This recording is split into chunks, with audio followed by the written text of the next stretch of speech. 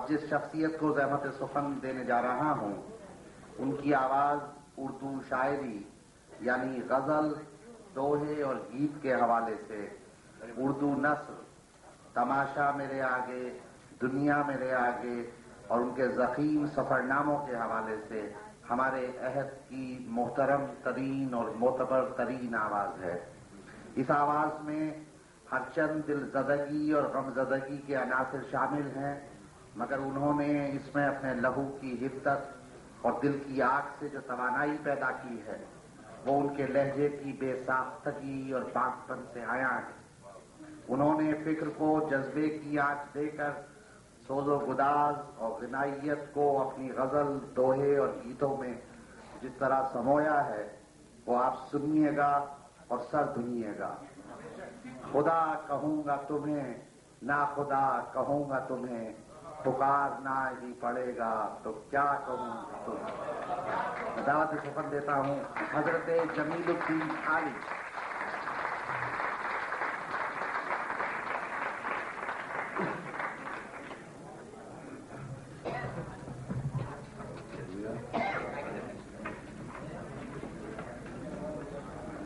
آج کل ہو یہ رہا ہے کہ مجھے میری عمر کو زیادہ بڑھتا ہوا سمجھ کر مجھے سب سے آخر میں پڑھواتے ہیں جب میں تھک چکا ہوں اور سامعین بھی تھک چکے ہوتے ہیں تو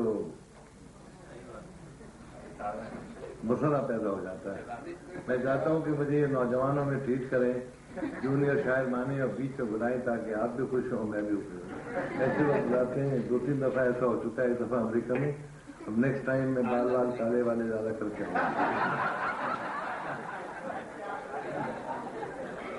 میں بھی چاہ رہا تھا کہ میں آپ کو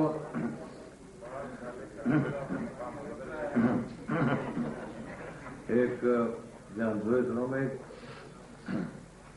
ایک نئی سی بات تھی۔ میں نے ایک بہت طویل نظم کہہ رکھی ہے، 9000 مصرع تو اس سے ہو چکے ہیں اور پتہ نہیں کتنے ہو رہے ہیں، آج نہیں سنانے سارے۔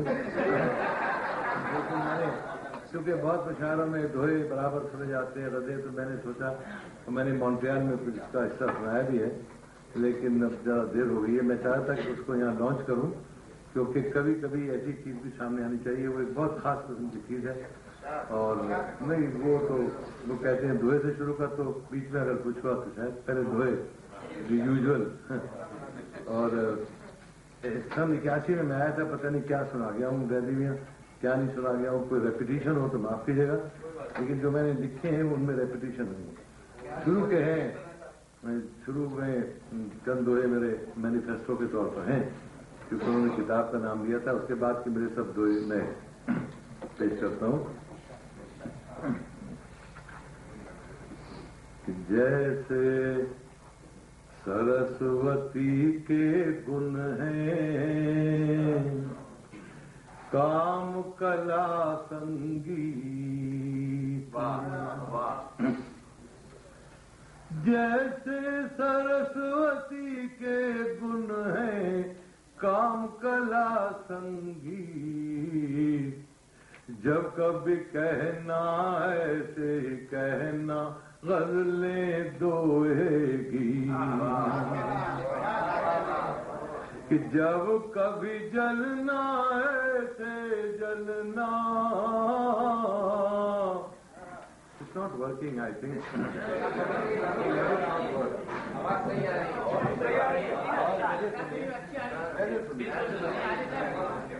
جب کبھی جلنا ایسے جلنا،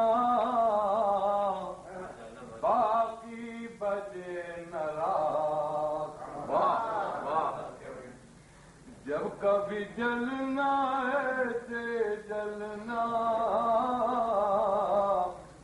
باقی بجے نہ رات، رات بچے تو گر جائے گی من اگنی کی تار۔ اور جب کبھی لکھنا چاند سے لکھنا سورج سے اشلو، میں کہ جب کبھی لکھنا چاند سے لکھنا سورج سے اشلو، سورج جس کی روشنیوں میں کوئی روک نہ دو عالی کا کیا ذکر کرو کوئی تو وہ کہلائے جو ناخن سے پربت کاٹے اور پربت عالی کا کیا ذکر کرو کوئی تو کہلا جو ناخن سے پربت کاٹے اور پربت کٹ جا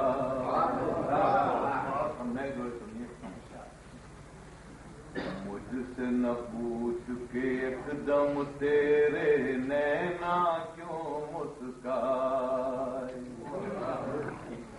مجھ سے نہ پوچھ کے ایک دم تیرے نینا کیوں مسکائے جب تک مجھ کو لفظ ملے تیرا مطلب بدل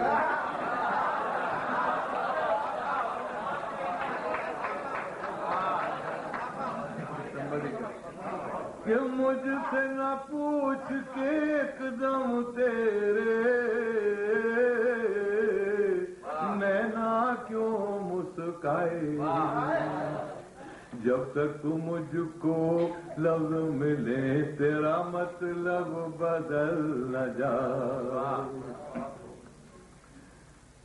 اگر یہ سچ ہے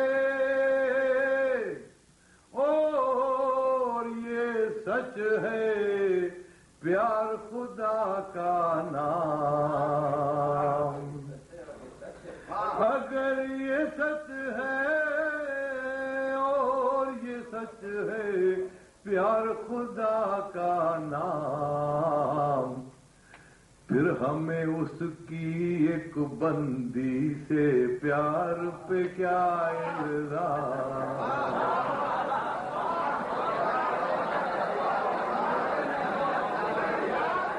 اگر یہ سچ ہے نا سچ ہے اگر یہ سچ ہے اور یہ سچ ہے پیار خدا کا نام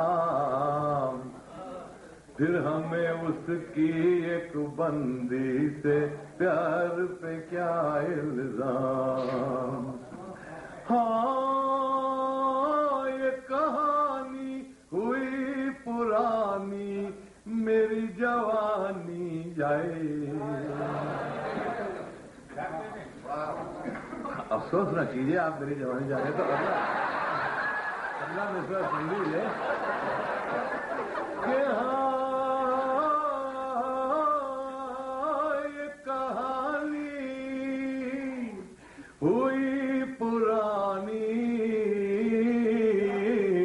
میری جوانی جائے اتنے دن تو جیوں کہ گوری تجھ پہ جوانی آئے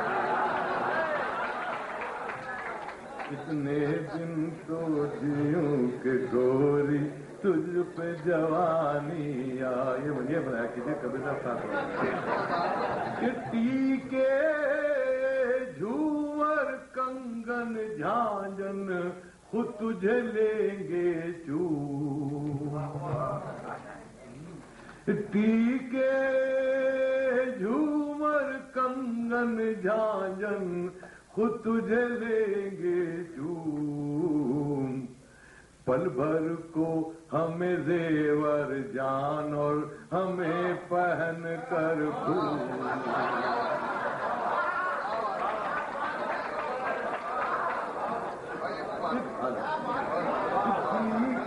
جھومر کنگن جھانجن خود تجھے لیں گے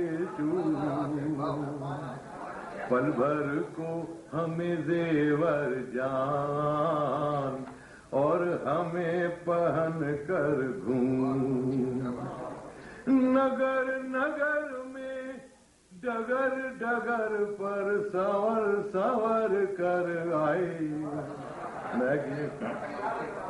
کہ نگر نگر میں ڈگر ڈگر پر سنور سنور کر آئے، کبھی تو میرے دوار کے آگے پھسل کے ہی گر جا، کبھی تو میرے دوار، یہ بنایا کہ خاص صاحب کی توجہ کا مستحق ہے، کبھی صاحب دیکھیے اس میں ایک بات کہ تو جیسی ہے ہم کہویں گے، تو کیوں بات بڑھائے، کہ تو جیسی ہے ہم کہویں گے، تو کیوں بات بڑھائے، چندہ خود پر کب ریجھے ہے، سر کب خود کو گائے،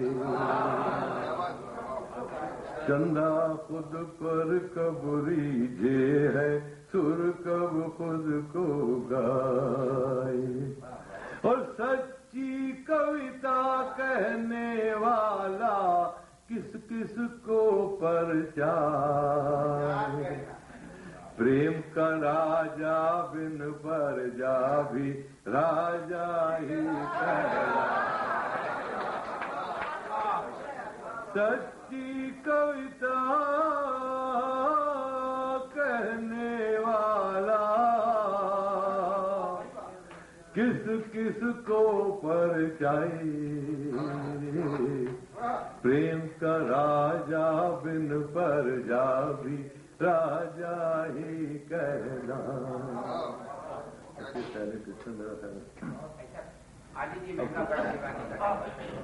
وہ تو بھیا کہہ گئی نا، تو اس کا جواب میں سنا دوں آپ کے، ان کی ایک فرمائش ہے ڈاکٹر صاحب کی، یہ جو بچے تھے اور میں جوان تھا،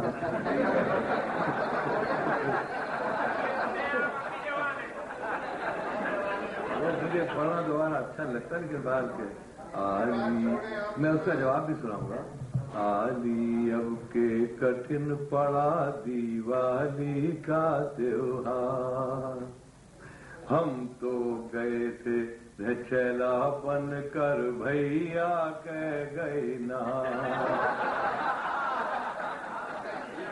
یہ بہت پرانی بات ہے، اب سنیے کہ بھیا سے تو ہوا ہے چاچا اور ٹھہر جایا، چند برس میں تجھ کو نانا دادا کہے دیا، چند دوئے سنیے اور کچھ میری آواز کرتا، چھم چھم چھم چھم کرنے برسے پون پکھاوج تھا،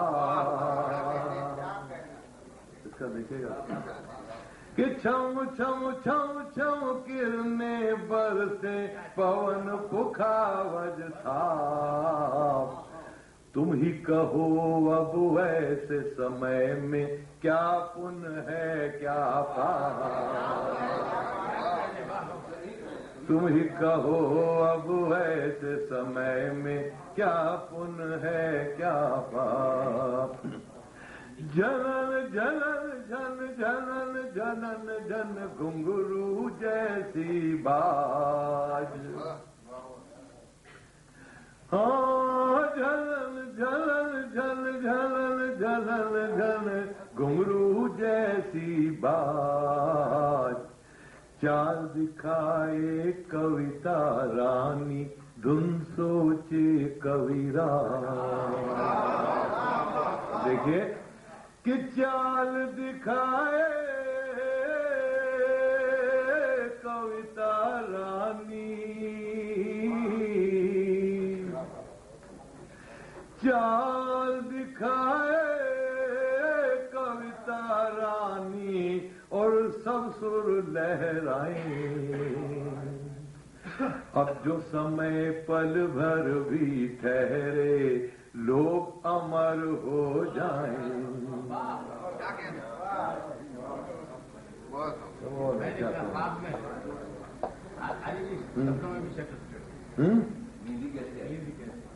اب نیندی تو کیسے بہت ہی پرانا ہے. میں نے کہا نہیں مگر نئے لوگوں کے لیے پرانا نہیں. میں نے کہا جب پرانی چیزیں تو ہوتی ہی اچھی ہیں.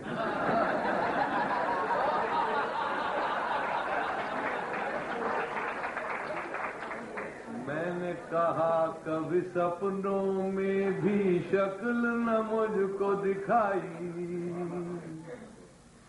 اس نے کہا بھلا مجھ بن تجھ کو نیند ہی کیسے آئی.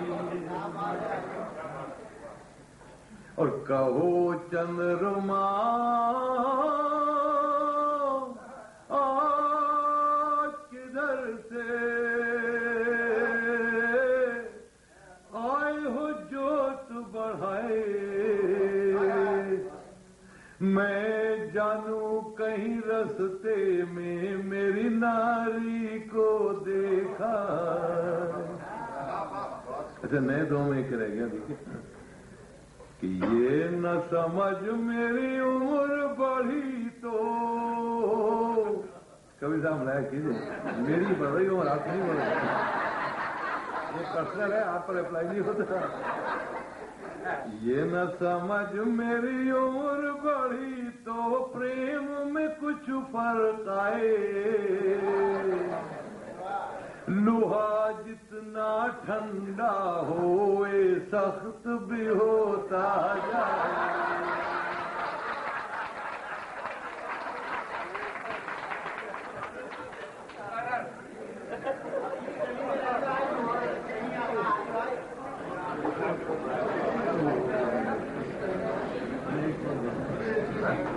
غزل کو کہہ رہی ہے میں آپ کو پیش کرتا ہوں.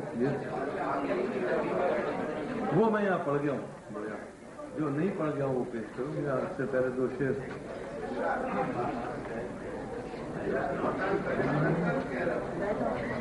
ہم دونوں نے کی جو محبت اور کسی نے کی نہیں. ہم دونوں نے کی جو محبت اور کسی نے کی نہیں. کیا مطلب ارے مطلب یہ کہ تجھ جیسی کوئی تھی نہیں. تجھ جیسی مگر اگلے شعر میں اچھا یہ مسئلہ ہی کافی تھا. اچھا کسی کتاب میں اچھا ایک غزل پیش کرتا ہوں. یہاں نہیں پڑھی ہے میں نے کہیں اور پڑھی ہے. کبیر صاحب کو دیکھ کے شرما رہا ہوں ان کی مشاعریں پڑھی تھی. عالی جس کا فن سخن میں اس سے غزل سنیے سننے والا. عالی جس کا فن سخن میں ایک انداز نرالا تھا. نقد سخن میں ذکر یہ آیا دوہے پڑھنے والا تھا. دوہے پڑھنے والا تھا. پھر میں کیجیے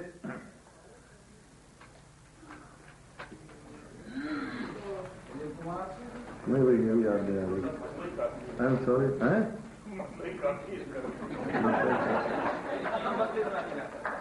آپ کے لیے نا میرے لیے کافی نہیں تھا مجھے اور پڑھنے چاہیے تھے. لیکن میں آپ کو ایک اور غزل سناتا ہوں. اصل میں یہ اس میں نوٹ ہی نہیں ہے اس لیے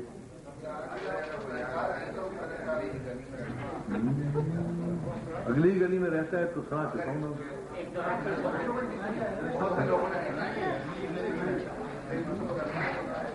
اگلی ہی گلی میں رہتا ہے ایک چھوٹی سی لوگ اسٹوری ہوئی.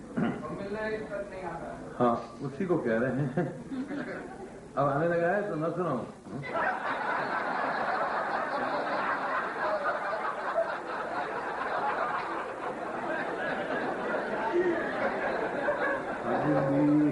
گلی میں رہتا ہے اور ملنے تک نہیں آتا ہے اور ملنے تک نہیں آتا ہے. کہتا ہے تکلف کیا کرنا ہم تم میں تو پیار کا ناتا ہے اور ملنے تک نہیں آتا ہے. کہتا ہے زیادہ ملنے سے وعدوں کی خلش بڑھ جائے گی. کچھ باتیں وقت پہ بھی چھوڑو دیکھو وہ کیا دکھلاتا ہے اور ملنے تک نہیں آتا ہے کہ خود اس سے کہا گھر آنے کو اور اس کے بنا مر جانے کو اور اس کے بنا مر جانے کو. اور اب جو کچھ آمادہ ہوا جی رہ رہ کر گھبراتا ہے اور ملنے تک. اے بچوں اے ہنسنے والوں تاریخ محبت پڑھ ڈالو. دل والوں کے دل پر قید نہیں ہر عمر میں ٹھوکر کھاتا ہے.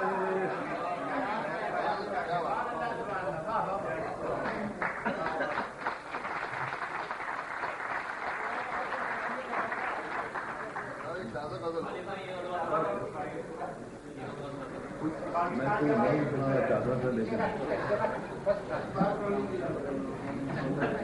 کیا بولیے.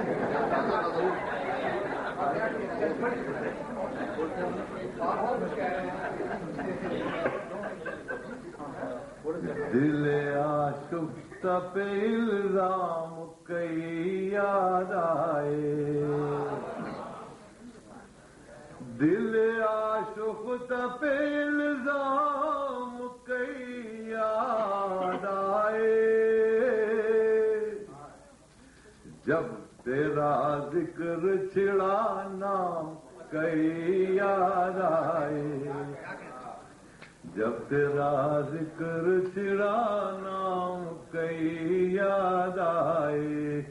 ہائے نور ادیبوں کا یہ انداز بیان اپنے مکتوب تیرے نام کئی یاد آئے اپنے مکتوب تیرے نام کئی یاد آئی. سے ملائے کیجیے کہ کچھ نہ تھا یاد بجز کار محبت ایک عمر کچھ نہ تھا یاد بجز کار محبت ایک عمر وہ جو بگڑا ہے تو اب کام کئی یاد آئے کچھ نہ تھا یاد